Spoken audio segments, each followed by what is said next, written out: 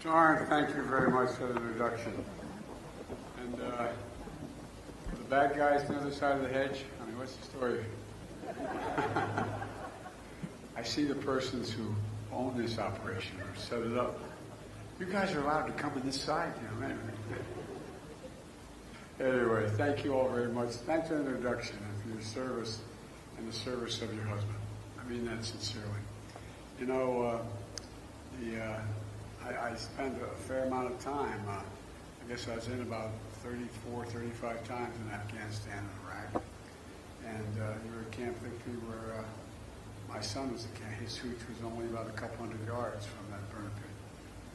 And he came home with stage 4. He went as the healthiest guy in his division, not division, his regiment. And came home with stage 4 glioblastoma. So we owe a lot of folks. You know, a lot of you here are veterans of Iraq and Afghanistan. As I said, I visited both war zones as a senator and vice president a lot, and some godforsaken areas that you were assigned. And I watched you. I observed your incredible courage firsthand, not a joke. That's why you reinforced my belief that veterans are literally the spine, the very sinew of what America is. Not a joke. 1% of you serve and protect the other 99%. We all owe you. You know, I just met a few folks who work with Jill, my wife, First Lady. She started an outfit called Joining Forces when she was the First Lady to make sure that we took care of the military families while the people were deployed. What people don't realize is a whole lot of folks were deployed in those two wars who were in fact not career military. National Guard, we had a significant number of National Guard, almost 1.50% of the fighters in National Guard. And you know, there are a lot of empty dinner tables at night, at least when you're on a base and with other people who know what you're going through. Most people had no idea that the National Guard captain or corporal was in fact deployed.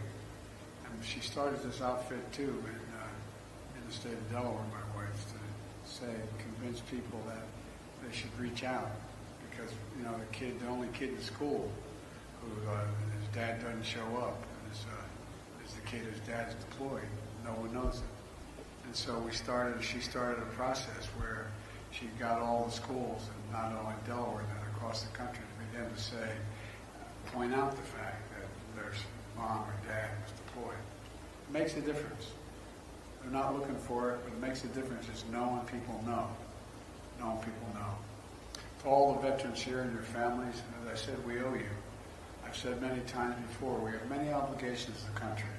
We only have one truly sacred obligation, and it's a sacred obligation. It's to prepare those we send to war and care for their families and them when they come home. That's a sacred. We have a lot of obligations. That's a truly sacred obligation. Crosses party lines, crosses ideology, crosses everything. And you know, and that's what today's about. It's good to be here in San Diego County with Mayor Gloria and the County Chair Fletcher, and Congressman Scott Peters is a good friend and a great partner of my administration, especially helping reduce the cost of drugs as well as taking care of vets. Scott, your district is lucky to have you. And I want to thank Congressman Mike Levin. Stand up, Scott. Thank you.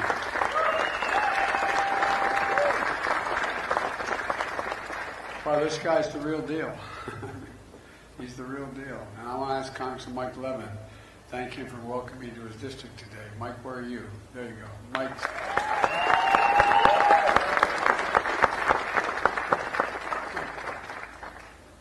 Mike and I have a lot in common. We both were married way above our station. Mike's hell of a guy, a champion for his constituents, especially veterans who live here. You're not far from Pendleton, across the street, figuratively speaking. You know, and that's why in my State of the Union address I said that I laid out what I called a unity agenda, an agenda that everybody can agree on. 4 big things. I laid a lot more, but 4 big things. 1, deal with the opioid crisis. 2, the mental health crisis as a consequence of what COVID has inflicted on an awful lot of folks around the country. deal with cancer, because we can beat cancer. We're now going to invest in billions to deal with that, and supporting our veterans. And with the help of Mike, he's also vice chair of the House Veterans Affairs Committee. We signed 25 bipartisan bills to improve life for our care for our veterans and honor the service of those who sacrifice so much. One of those bills is a bill that renames the VA Medical Center in San Diego, and it renames it Captain Jennifer Marino, Army nurse who died while rendering aid under fire for an injured ranger in Afghanistan. A lot of you been to Afghanistan. I've been to every part of it. It's a godforsaken place. It's a godforsaken place. When my helicopter went down, I was with the commander as well as a couple snipers and a guy named Hagel, who later became the Secretary of Defense, and a guy named Kerry, Secretary of State. And they wanted to see where bin Laden had escaped through the mountains up in the Upper Konar Valley. So the Upper Konar Valley is nothing but rock, straight rock. There's no vegetation at all. Some of you have been there. And our helicopter went down in a snowstorm. We found a place to land that was an old path, and it was lucky that we had such great pilots. And it wasn't more than 10 feet beyond the width of the blades of the helicopter. There's a picture of us standing in front of the back of the helicopter and the wash of the helicopter to stay warm. We hear F-15s fly over for proof of life. And then we got a photograph later. There was a group, Delta Force, chasing the Taliban 2,000 feet above us, carrying 60-pound packs. And I'm thinking to myself, God almighty, what these guys do. And then when I couldn't get down, they said we're going to have to get down, just go up about the height of the building at a grade about, I guess, 30%. And we're struggling like hell to get up the shale, just to get over top of all of us. We thought we were in pretty good shape, but thinking to myself, those guys are a couple thousand feet above us. Anyway, I just think that we have I don't think I know, we're the finest military in the history of the world. Not a joke. History of the world.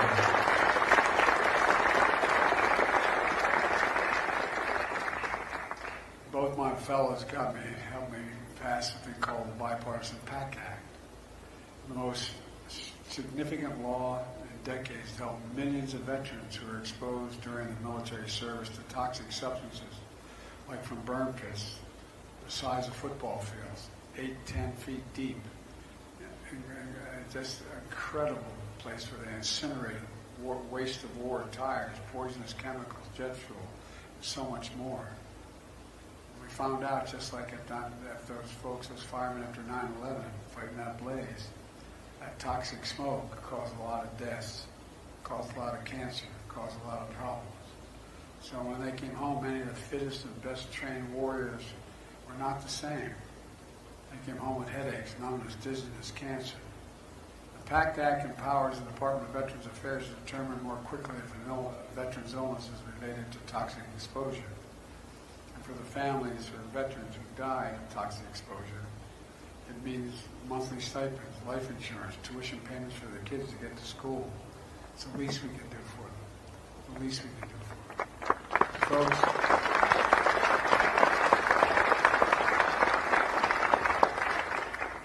and I know some of you are even seeing whether or not you qualify or whatever you have. Anyway, won't go into it, but it's tough stuff, but we have an obligation. And the way the American Rescue Plan that I signed with Mike's help invested $17 billion in the VA, Veterans Affairs, mental health and suicide prevention. As a lot of the veterans here know, more vets are dying on a daily basis, monthly basis from suicide than in war. More are dying PSD than in war. It was averaging 21 a month. And guess what? Even though some of you are vets know, you have a family member call and say, you got to come in, he needs help, he needs help. And I say, well, you can't do it right away. Can you come in 3 days? That ends. That ends. It's got to be seen immediately. Because it's literally life and death for an awful lot of folks. Folks, the reason we're here today is because of another law that I signed with Mike's help. And it matters for our economy and national security of our veterans. It's called the CHIPS and Science Act. It's a groundbreaking law that's going to build the future here in America. Here in America.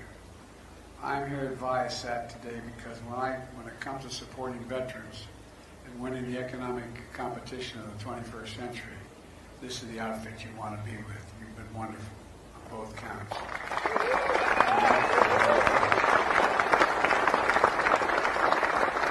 We started in 1986 by three friends, Mark, Steve, and another Mark in a garage. You all do a hell of a lot in garages out here. You know what I mean? That's amazing. I don't know. Everything starts in a garage. That's why I wanted to move to San Diego, buy a garage. But literally, it started. Now it's a multi-billion-dollar company with thousands of employees, and over 700 of those employees are veterans. This company's been really reorganized nationally recognized by the Department of Labor as a leading workforce place for veterans. Look, we're building satellites, communication network, powering everything from high-speed internet for homes and businesses to in-flight movies and commercial airlines and airplanes. System that tracks cargo in real time, trucks at sea and ports, and you also equip plane I fly in, Air Force One.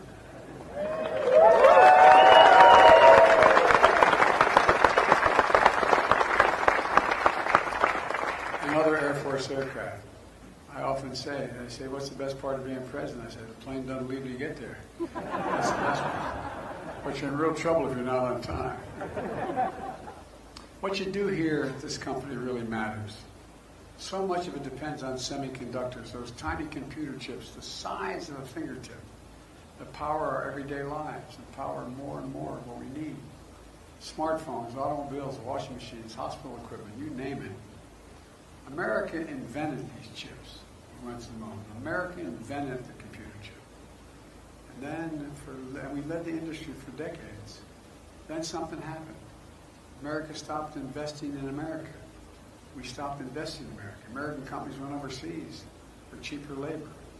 American manufacturing got hollowed out. And today we're down to producing 30% of the world's chips from 30% to only 10%, despite leading the world in research and design of new chip technology. But we knew we had to do something to change that. I knew we couldn't rely on the supply chain, because whether it was a pandemic or political decisions made in China, Taiwan, other places that were not going to sell us the chips. It was having a profound impact on a lot of companies, including this one, and our ability to make these chips. That's why I worked so darn hard to write and pass the CHIPS and Science Act to turn things around. And it has had and it has in a big way turned things around.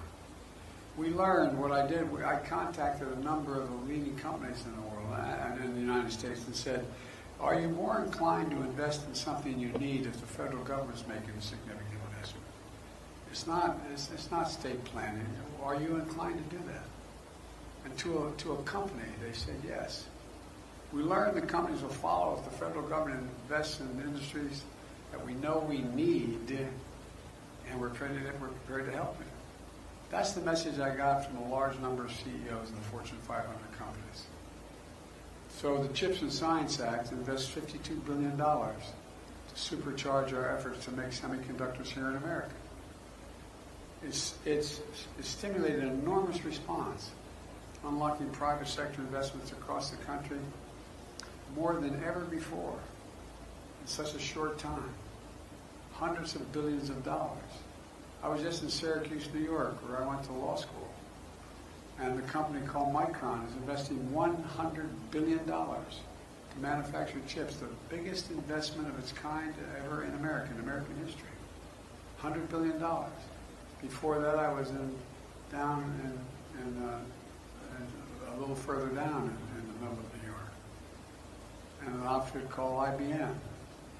They're investing in these chips for serious anyway, I won't go through them all. You know, 10,000 jobs at that facility in Syracuse, including construction. And it generates 50,000 jobs across the community. Because all these people working at this place, they go places to eat, they get their hair cut, they buy cars, they do all the things they need to do. Intel Corporation. Intel, we decided to invest, and I spent time with the CEO down there outside of Columbus, Ohio, making $20 billion investment to start a semiconductor facility on 1,000 acres, what I refer to as a field of dreams, just outside of Columbus. It's going to create thousands of jobs. Construction jobs to start with. How many union guys here? Guess what? Everything I do is all union, prevailing wage. Because it generates a lot of activity as well. You go down the line, IBM, SK Corporation, other companies, even foreign companies are investing tens of billions of dollars, making us once again the hub of advanced manufacturing. And where's it written that America can't be the leading country in the world for manufacturing? What the hell happened to us? Well, now, just since I've been president, we've created 700,000 new manufacturing jobs thanks to those two congressmen. Not a joke. The fastest rate in 40 years. And here's the big difference. Instead of us sending jobs overseas because the labor's cheaper and buying the product at home from there, we're sending American products overseas and they're buying them. That's why our trade deficit is so enormous. We're making enormous progress.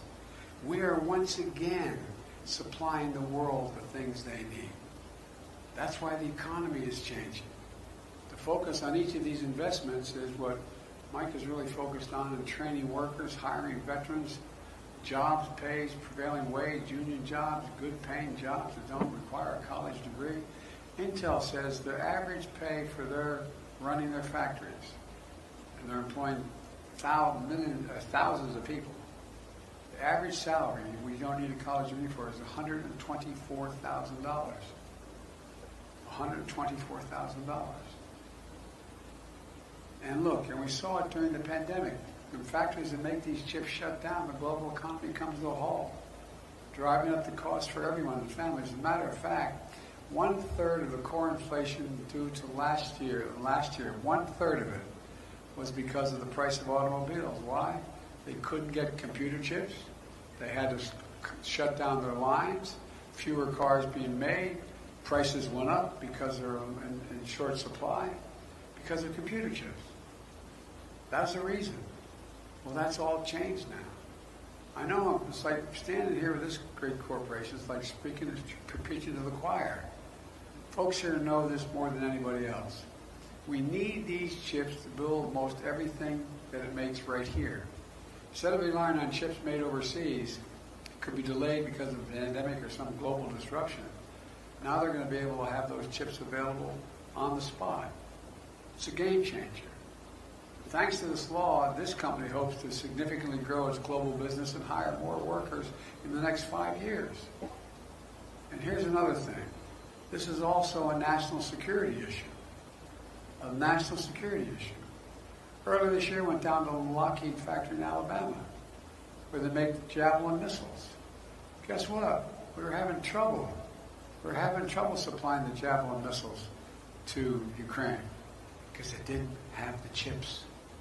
They didn't have the computer chips to help defend themselves against Putin's brutal and unprovoked war. We were sending these guys these javelins. We need semiconductors, not only for those javelins, but also for other weapon systems that exist today as well as in the future. One of the reasons why Russia's having a hard time, I'm not going to go into it, it'll take too much time, we're having a hard time supplying their military, is we've been not ineffective in making sure they have difficulty getting what they need to build theirs. The United States has to lead the world in the production of these advanced chips. This law is exactly that. And the law is about science as well. You know, decades ago, in the United States of America, we used to invest in ourselves. America invested 2% of its GDP, 2% of its GDP in pure research and science. Well, over the years, we've walked away from that. We invest less than 0.7% of our GDP in science and research and development. Those 2% was pure investment in research and development. We used to rank number 1 in the world in research and development. Now we rank number 9 when I came to office. And China, a decade ago, was number 8.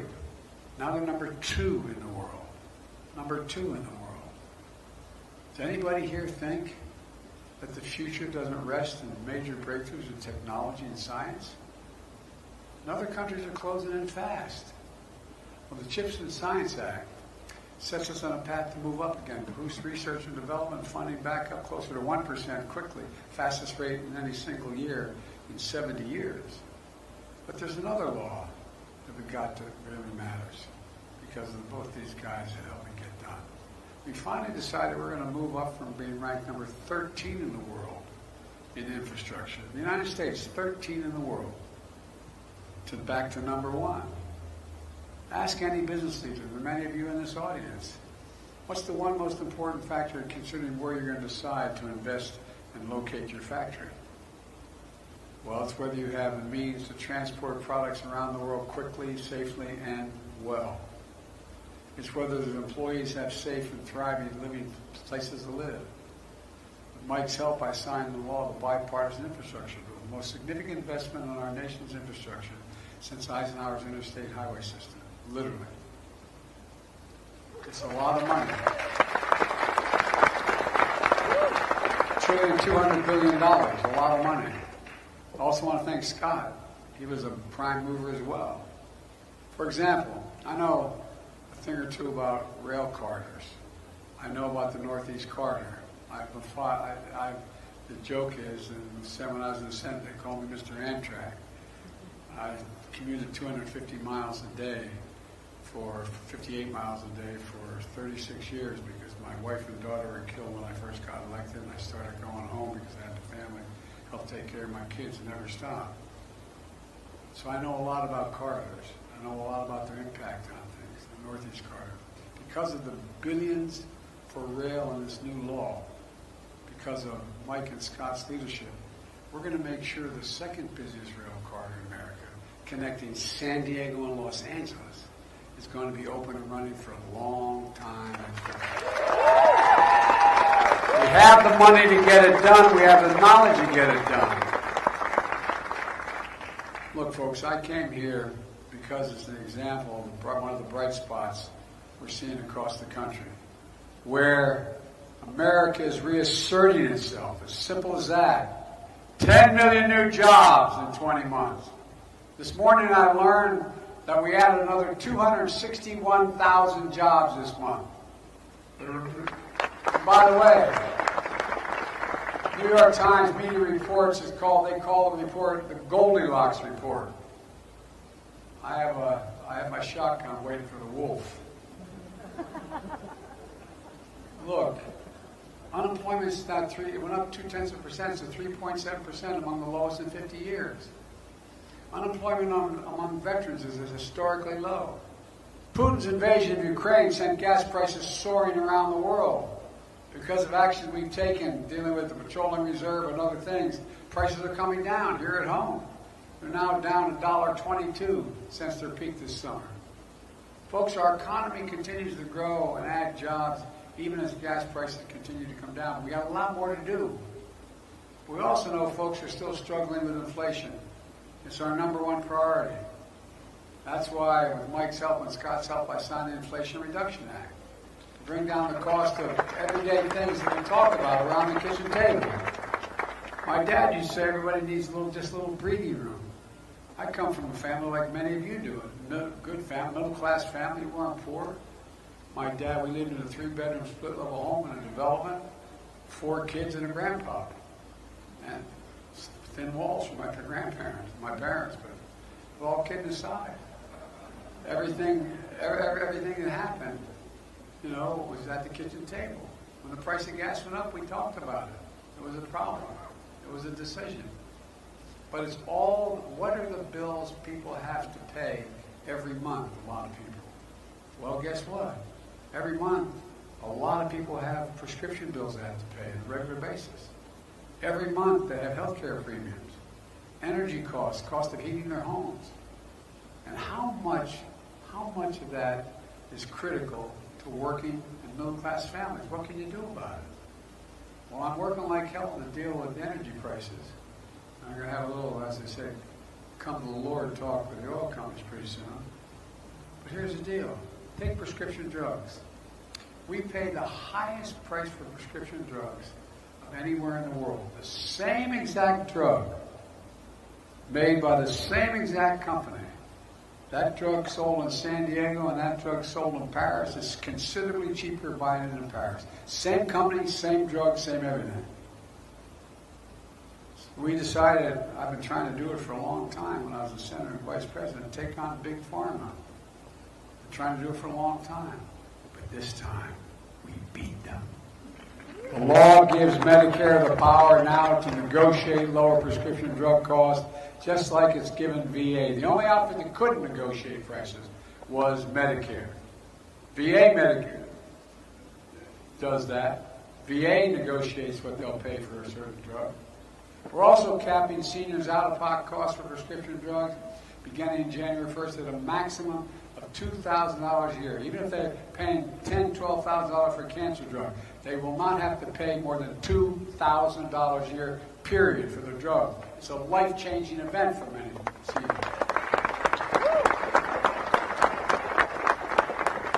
By the way, the other thing is that Big Pharma continues to raise the price of their products above the cost of inflation without making a significant change in their product.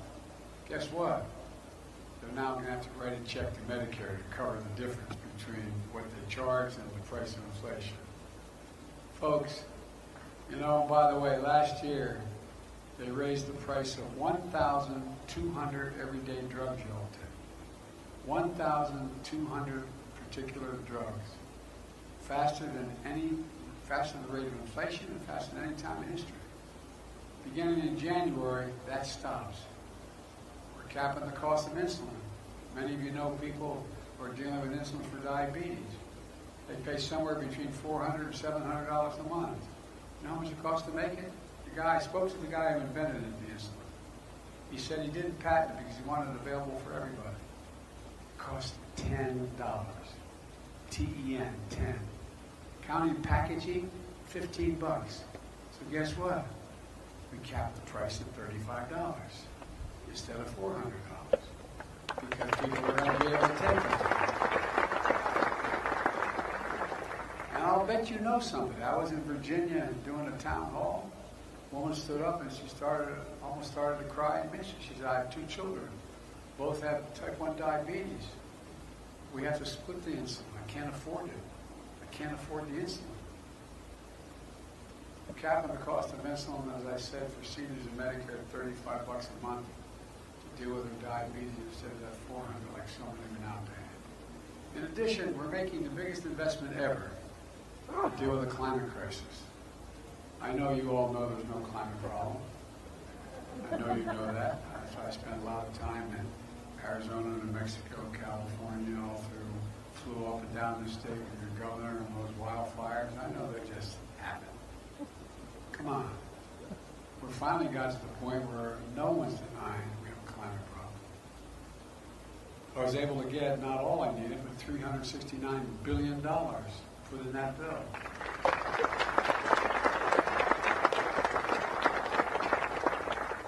We had, I think the guys were with me, the Congress were with me when I invited the CEOs of the auto companies to the White House lawn in the back, behind the White House.